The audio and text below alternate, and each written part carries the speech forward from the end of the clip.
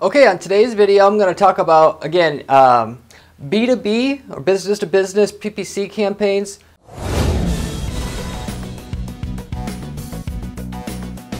On Google specifically is what I'm talking about here. Of course, this would also apply to Bing somewhat. Same strategies I'm going to share with you. And if you're not doing Bing yet, and you're doing Google's search, you have, and especially in the B2B space, you have to be doing Bing. But in general, B2C too. Better return, lower cost per traffic, and higher conversion rates. Upwards of, double the ROI than Google can provide just to the the reduction in cost per click and increase in conversion rates on Bing versus Google. Because less volume, 10 to 20% of the volume is Google, but double the return because not many people know about it. So anyway, besides all that, however, got off track for just a minute.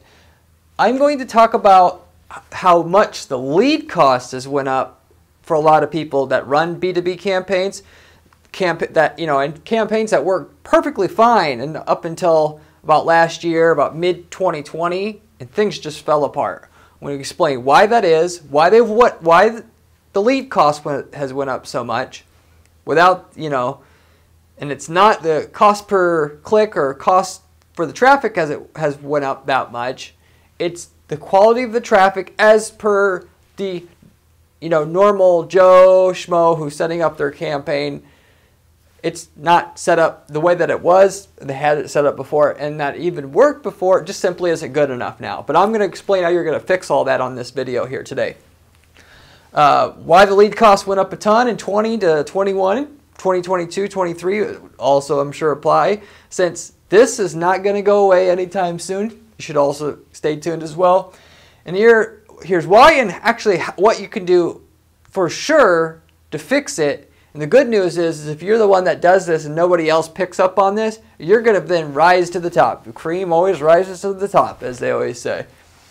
So anyway, as I usually do on my videos here, I have a short list of things to cover that explains the do's and don'ts of this particular strategy I'm going to discuss, what it can do for you, what it can't do for you, examples of how much increase in results you're going to be able to get from it, all that stuff. So anyway, the first thing, why the lead costs just went through the roof. Since 2020 to 2021, it is the changes to the match types, which is the big difference due to an update. Now, a lot of people know about match types, and as I have personally described match types on Google, how it has changed recently. There is no exact match anymore, truly. Exact match is the new phrase match. Phrase match is the new modified broad match, which if you don't know what that is, it allows you to have the words in any order, but you have to have those words. And modified broad match, there is none anymore, and of course broad is there, but it's totally broad now, like to the point where basically that never works. It never did before. I never used regular broad before, but really it never works now. But anyway, this isn't a video just to tell you that, so hold on. This has everything to do why the lead cost has went up for most people without even touching their campaigns and without seeing cost per click going up. I'm going to tell you how to deal with this issue, because if you don't know, or a lot of people already do know, I should say, I wouldn't say it's a majority of people know this, but in B2B PPC, a lot of people argue, sometimes with me, I've had conversations in the past, oh, Corey, B2B PPC doesn't work. Yes, it does. It's just a lot harder to be able, it takes a much more refined strategy. It always has. And now it just takes an even more refined strategy. The opportunity then, of course, is if you're the one who figures this stuff out, you're the only one that can, basically, you get to hog up all the goodies in your market on Google search. So anyway, how does the actual match types affect your lead cost going up? So let's say your keyword that you're targeting is, on a B2B campaign, I'll just take a step back. Normally, what you could do and what you had to do in the past, if you're offering a B2B service, especially, but also B2B product, you'd have to type it and classify the keywords that you have and drill down to actual what buying phrases. So Trans-Pacific Shipping Consultant, not Trans-Pacific Shipping and then no word after it. And this is not a real great example. So in the B2B space, we want to say, let's just try to give you another example here. Cost reduction strategies, consultant. So again, I'm trying to think of a better example off the top of my head, but basically, what you had to have in the past, sorry, I didn't think this out a little bit better, but the keywords had to have a buying term. For a service, you have to have the word, or had to have the word consultant, service, company, companies, agencies, firms, that kind of word on it in order to drill down enough to find the buyer in your niche that's actually looking for a service that's what they can get from you. What you could do is you could run each of your keywords in exact match, with your brackets around it, and that would get you just the cream out of all the clicks.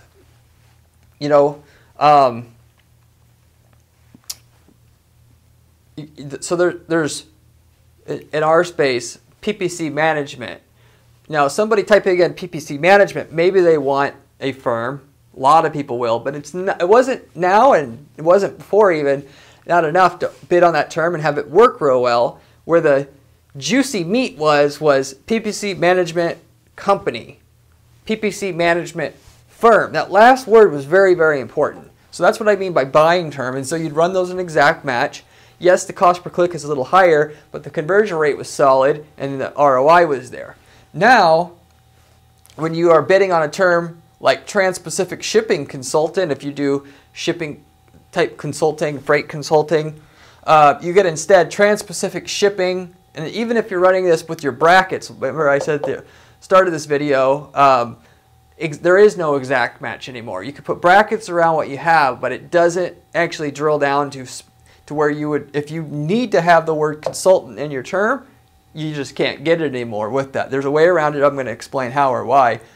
But instead of Trans-Pacific Shipping Consultant with an exact match, i.e. with brackets around it, you would still get now you get Trans-Pacific Shipping or Trans-Pacific Shipping Cost, which is a little bit better, but still, for something like that, I can tell you for sure, if you can't get this drilled down to people actually looking for a consultant, and you have to go after the people, the more ambiguous terms where maybe they're looking for a consultant, maybe they're looking for, general definition, or who knows, that for the price Google charges for even the ambiguous terms, which is not that much less than the terms that are really productive and have the buying term attached to it, they're not typically worth it. And that's why now and before, people always complained that B2B PPC didn't work if they did not know this one key detail about what you need to do. So anyway, with that, bigger money now means the people with, in other words, with the big money are the ones that are going to win this game moving forward. Because what you can do is you can mitigate this whole issue that I just described to you here with exact match negative keywords, or negative keywords with an exact match format, which you need literally hundreds, if not thousands of them. Before, people would use lots and lots of negative keywords so they could run a more sloppy campaign and then just weed out the inefficient stuff, whereas I would take the opposite approach. I would just do the deep keyword mining to find all the keywords people are typing in to actually look for a consultant or a service or a company that does the service, and only bid on them in an exact match, and it would just be gravy right off the top, right away when we launched the campaign. And so, whereas somebody else would type in Trans-Pacific Shipping, put maybe quotes around it, for the most part, it wouldn't run very good. It would bring in, if you look at the search terms report, which tells you what people physically typed in before they clicked on their ads, not what you were supposed to have typed in, that they would find some irrelevant junk in there and they would start adding negative keywords. And that would be because initially they wouldn't spend enough time to do what I do, which is to have a keyword for every ad group, which will let you have an ad for every ad group, and then have a few hundred keywords and you could target each one in an exact match instead of 20 keywords in this phrase match, which is going to get people words that are going to be able to be added on the front and the back of the word instead of the literal term by itself. And one ad for everything, and a basic campaign setup that can be done in 20 minutes versus one that needs to be done in 20 hours and just to get started. So they had the negative keywords. Well, now even my strategy won't work here anymore. And so where the big money comes in is you will still do exactly what I told you. You're going to run everything just the way that I described it before. You're going to do the deep keyword mining, find all the actual buying terms. If you sell a product, it definitely can be, for sale or, bulk. If you want to try to differentiate B2B versus B2C in your space, that's kind of like that. That kind of thing. Those would be examples of buying keywords in the product space. If you aren't making money with not doing that, that's what I suggest you do. But so you would do that, and you would drill down. So and my philosophy always is, as I've mentioned on these videos, start more restrictive than you think. Do more drilling down than you think. If that makes money, you can start to broaden it up. But if you go too broad too quick, your whole budget's gone in 2 seconds. You're going to be, broke and disgruntled and just swear off the whole thing that 90% of people do that try out Google Ads. So anyway, you drill it down, run it in an exact match, and then you still have to spend some money now. There's no way getting around it to find out the phrases that you should add as negative keywords. Now, there is a hack to this to get out ahead of this a little bit more. With your keyword research, if you could find, maybe your bread and butter here of the terms you want to actually bid on that have the buying word attached to it, there's only 50 terms. But through your research, you found another 2,000 that seems to be searches that people search for that don't have the buying term in it. What you're going to do is you're going to put that in what is called a negative keyword list. And you're going to have each of those other keywords you don't want in a negative, an exact match format in your negative keyword list. So you basically are siloing things out and saying automatically, here's all the keywords, here's the ones I want to have my ad trigger for. If they search for the rest of these, automatically block it out, versus trying to run just these keywords and then having to eventually add the search phrases you get to show up in your search terms report and adding them one at a time, which will take money to spend first to find out your search terms and then add. So that would be a lazy approach, and you're going to spend more, but it would get the same objective done. If you do your keyword mining and get your 3,000 of the terms that look like they're searched, you right away add the other terms that you think will be searched as negatives that you don't want right away. That'll cut down most of the spend that you have to spend to be able to find out how to add enough negative keywords that you need to be able to get you back down again to just the buying terms, as I mentioned before, where the gravy actually sits. So that is what I would recommend if you're just starting out. If you already have a campaign running, simply, and you've been running it since mid-2020, you probably have a few thousand searches that you've already paid for and that were wasteful. So you can go into the search terms report, pick out anything that are not buying terms, add that in your negative keyword list, and apply that to all the keywords in your campaigns in your account universally, and then you will start to only then have your ads and keywords trigger for these buying terms. And even if you're not targeting the buying terms right now, I would leave it, because those campaigns and keywords have history behind it.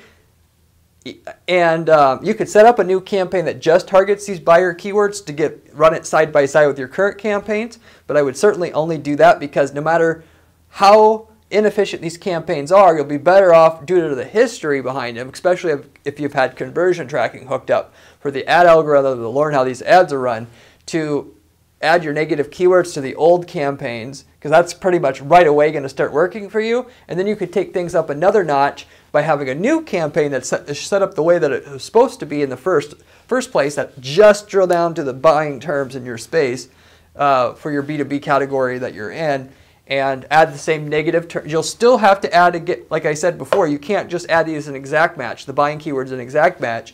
you'll still get other stuff. So you'll have to apply that same negative keyword list you had to create anyway for your existing campaigns to clean those up and just start to have your ads trigger for buying terms, not everything else. Then you can apply that to your new campaign, which then just targets your buyer terms, which will get you at ultimately a little higher, well, a lot higher percentage yet of just buyer terms that come through. You need to have like half of the searches that you have show up be the buyer terms for the most part in most niches to make a 10-to-1 return or higher on your ad spend. Otherwise, and the less you get, the less your return is going to be, simply put. So that kind of explains the siloing strategy you got to use now. The third thing here I want to mention is the bidding. So one of the things that people will make a mistake on too is let's say their campaigns are limited by budget, so they'll reduce the bids or they want to pay as much per click, and they see their campaigns are still getting enough clicks and spending your budget, all things are good, right? No. If you don't bid enough, Google is going to start to send you all the crap traffic that's not a buying term, in other words. So you have to figure out, you basically have to spend enough to where all your keywords are eligible, and you'll have to monitor your search term report to make sure you're seeing at least 50% or more buying terms come through. And if you're not, after adding all your negative keywords, bid more, then you're going to show up, if there's a bottleneck in terms of not bidding enough, or that 10% of the market where you actually want to scrape off the top that has the buying words in it, you actually make sure that you show Google you're serious, you want those terms, and then with your negative terms you block out the rest of the stuff. So then you're actually, and if so, in other words, if you don't bid it high enough, you'll never make what I described to you work. So that's a thing you want to do. Obviously, you don't want to bid too much. There's a limit. If you spend $200 a click, some spaces like what is it called? The phone systems, business phone systems. There's $100 per click, no problem. Same thing with flood damage, water damage repair, to some degree as well. But that is a B2B, I guess. Anyway, if you bid too much, you're going to overpay, and it's basically what it is. It's like overkill. You'll be plastered at the top. It's always been in the past, if you did not know, being number one isn't even the most ideal position. You want to be like 3 or 4, because people who aren't paying attention click on the first ad more and the people that are paying attention more, that you need an engaged person to buy, or click on 3 to 4 more often. So you just want to be there so you're consistently not showing a not on first page bid warning on your keywords. So under your keywords menu, have your keywords, have everything show up black and not in red saying bid too low, not on first page. You raise it. You at least have that, but then at the same time you have to keep raising it so that, again, with the negative keywords, you're showing that your buying terms are over half the percentage of all the search terms that you ultimately see you're paying for, that people are searches that they're making and then ultimately clicking on one of your ads. So hopefully that concept was clear enough. Let's see, what did I say here? So the fact that this all goes on means if you have a half strategy, in B2B PPC always was hard, but if you only have a half effort with what you're doing, it gets to be real expensive in a real hurry now. Even if you run your keywords an exact match, 90% of your searches is not going to be buying searches. So you're paying, $10,000 a month to get $1,000 worth of eligible business. And then of course, if your rest of your funnel, your landing page isn't very efficient, then it gets to be even harder to even make money. So don't start out shooting yourself in the foot twice here. Start out with an efficient funnel so that, because you're still only probably going to get 50, 60, 70, 80% of your searches being buying terms, even when you've done everything I've told you here. And then you still need the rest of the funnel to be optimized. If you don't have a good landing page made by a landing page expert, get one done. Set up the campaigns in exact match format. Do it one ad per keyword, per ad group model. Just bid on your buying terms. Add your negative keywords. Make sure you're bidding enough that you've optimized the the number of buying terms that show up in your search terms report as and then not bid any higher. You could go up bids 20% at a time until you find the sweet spot where it's not too much but not too little, as I described here. And you'll basically win every time. If you go, I want to say, if you don't win this, you can, just come back and smack me and say, hey, it didn't work, Corey, because 99% of the time, nobody else is doing this. So you just go ahead and do it, you will get the results in your space. You'll hog up 80% of the eligible business, the profitable business able to get in your space. 90% of people, like I said before, that try out ads in your space will never make money or make just a tiny bit. The people who win go in it with the approach of, I'm not just going to do whatever here. I'm going to, like my life depends on it, I'm going to do everything I can to make this work. So we're going to start out, we're going to track our results, and we're going to keep optimizing and optimizing and optimizing and optimizing and optimizing until we win this game. Go in with that approach, you're going to win. If you go, oh, what difference does it make? Oh, who cares? You're going to be one of the 90% who lose. And I'm not speaking from arrogance here. I've seen hundreds of people run their accounts. I know the difference between good accounts, bad accounts, and I know how many actually win. So take it for what you will. Apart from that, last thing, and just as a general disclaimer here, I put B2B PPC on Google still actually can work, despite what people are saying now, despite what your thoughts are about it. Don't get discouraged. Don't go in with a negative attitude. Obviously, if you have a negative attitude, it's hard to justify all this. Either get to talk to me about it, or come back to it later and tackle it the way that I said you need to tackle it, and you can make this work and you will win. Ultimately, once you've done all this, the typical actual raise in the conversion rate and the ROI from your campaign, not adding this negative keyword strategy to your account with the same exact funnel. At the very least, I talked about, most people without the negative keywords are only going to be getting 10% of the searches to be the right searches. Whereas if you do all this, you're going to get, your goal is to get 50% or more. With that said, your conversion rates just right along with that are going to go from like 1% who fill out the form or call on your page to like 5%. Or if you want to look at it as you're going to go from a 200% ROI to 1,000% just by doing this stuff. So it has, and that's an average over several B2B PPC counts that I run right now, and we had to go through this with completely as well each and every time to make it work. So you can't really avoid this. If you're serious about making it work, if you're realistic about making it work, this is ultimately what you're stuck with.